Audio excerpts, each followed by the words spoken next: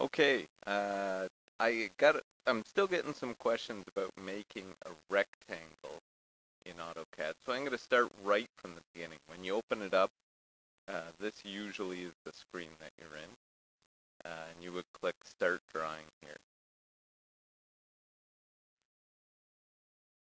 And the one at the school is a little bit slow, just like this one I have here at home. I like to find the center of my XY. Now, I already have coordinates on, and it saves it in that I have coordinates on. If coordinates are not on, you're going to want to click those three lines in the bottom corner and come up here and make sure that there is a check beside coordinates, and then you have your coordinates on. That's how I know where I am. Okay? Now, first thing, let's type in units, because it's going to default to millimeters, but all the measurements we've got are in inches for this project. So I'm going to switch to inches, and I only need 2 decimal accuracy.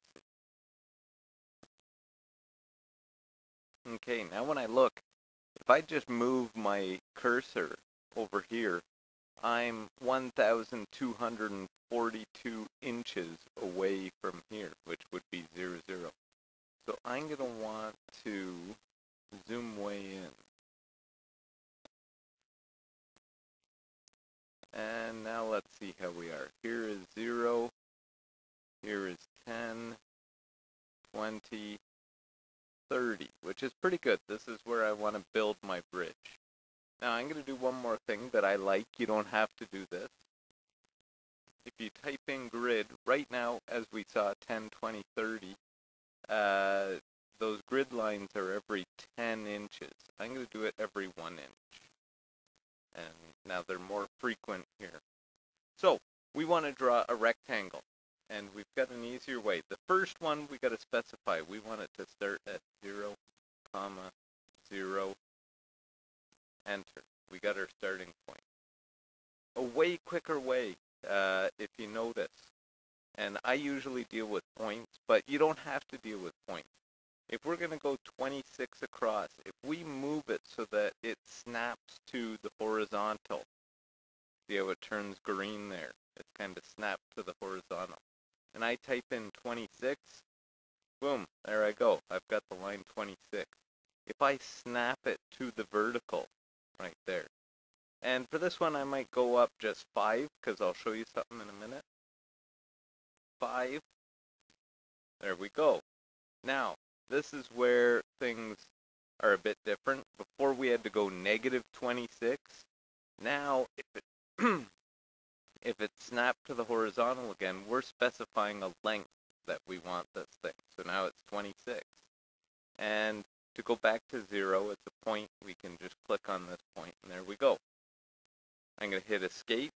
There's my rectangle that I've got. Okay. The next thing that we did was we were going to offset this 0.25, because our pieces of wood that we're using are 0.25. I'm going to pull all these in.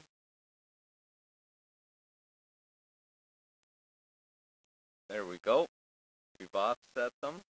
And now the last thing I'm going to do is I'm going to trim those corners. Some people did it kind of in a spiral, which is perfectly fine. I just want to see that where the piece of wood is going to go. And then I hit enter, and then I can get rid of whatever bits I don't want. I'm going to get rid of that. I'm just going to do it simple like I did it before.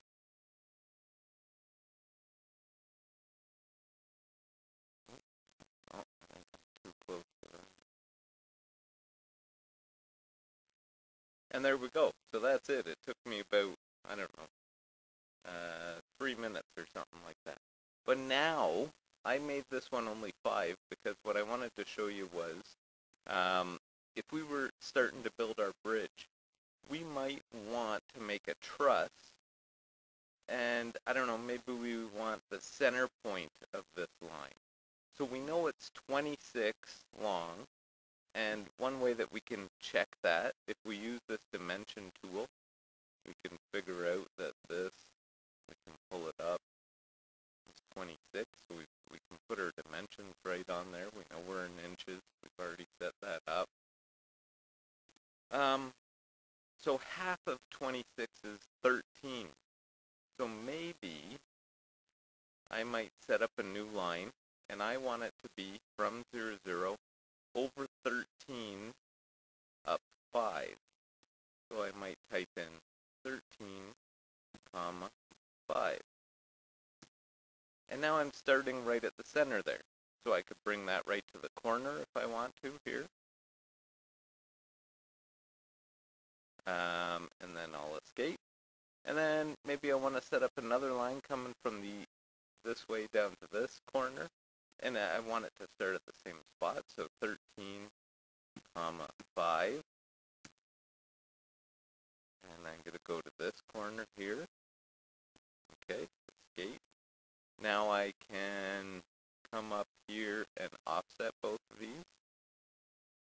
So we're still going to do it 0.25, yep. Got that coming like that. This one coming like this. And I'm not saying that this is how we want to set up our bridge. Obviously, if we've looked into how a truss should be, we don't really want it to go to a point up at the top. But maybe this could be even the bottom, how we would set up our side supports along the bottom. And this is the bed of the bridge. And then what we would want to do is use our trim tool to go around and clean up all these little things so we know exactly where we want to put our pieces of wood. So anyways, I hope that helps. I mainly wanted to show how we could set up the rectangle, and then we can submit this on our Google Classroom. And once we've got that approved, we can go ahead and start building our bridge right there. All right, I hope this helped.